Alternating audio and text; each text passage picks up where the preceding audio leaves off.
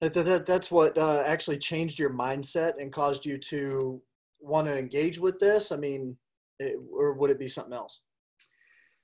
That has a big thing to do it, a lot to do with it. I mean, different trainers, they've all got their own philosophies and theories. But the fact that this is all, scientific research of the brain, I mean, yeah, that's a huge part of it. It also, hearing it from, you, Brad, and even Jason's, many videos that we watched kind of throughout the training, hearing how it all kind of flows and works together, really just made sense. And I kind of realized that I had already been doing bits and pieces of it in the past.